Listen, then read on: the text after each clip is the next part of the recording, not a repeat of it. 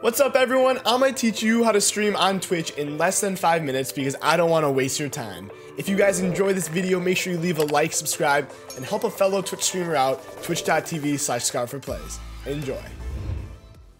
The first thing you will need to do is go to my description to download the free application OBS Studios. If you are using a different application such as Streamlabs OBS, this tutorial will work as they are very similar. However, I strongly recommend using OBS Studios.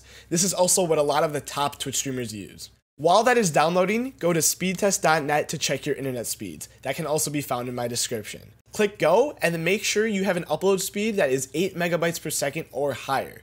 If you have anything lower than this, you may run into issues while streaming, or you may not. You're gonna have to test and see. Once OBS Studios is done downloading, go ahead and open it up.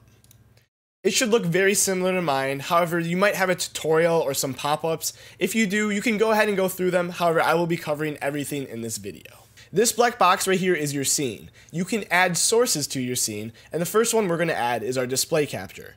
Go to the plus sign, go to display capture, create new, you can rename this whatever you want, hit OK, and your screen should pop up. If you have more than one monitor, you can select which one is right over here. Hit OK, and there you go. You have your gameplay scene, and check this out. It captures whatever is on my screen at the time. Next, we need to add your microphone. Once again, go down to the plus sign. This is where you'll add everything you need. Go to Audio Input Capture. You can name this microphone if you'd like. Hit OK, and select your microphone from the drop-down menu below.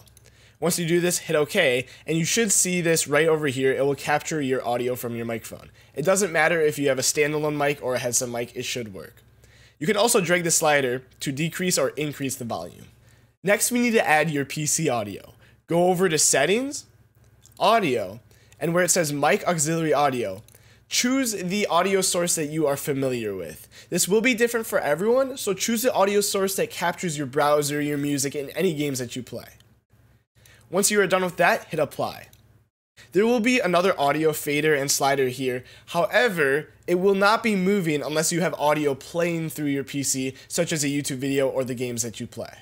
If you have a webcam that you want to add, go ahead and click the plus sign, go to Video Capture Device, hit OK, and select your webcam from the drop-down menu below.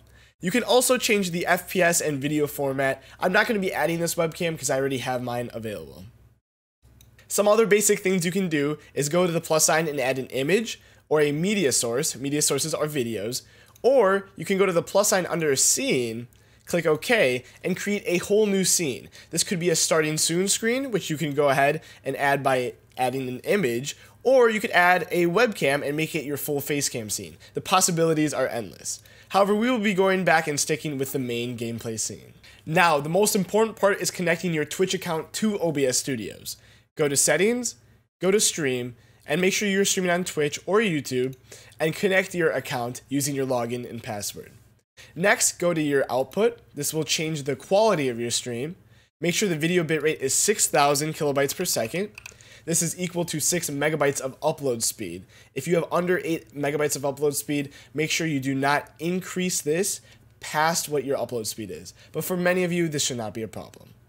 Encoder should always be NVENC or AMD. That will be your graphics card. X264 is your CPU, and you never want to stream with that, trust me. Now go to video.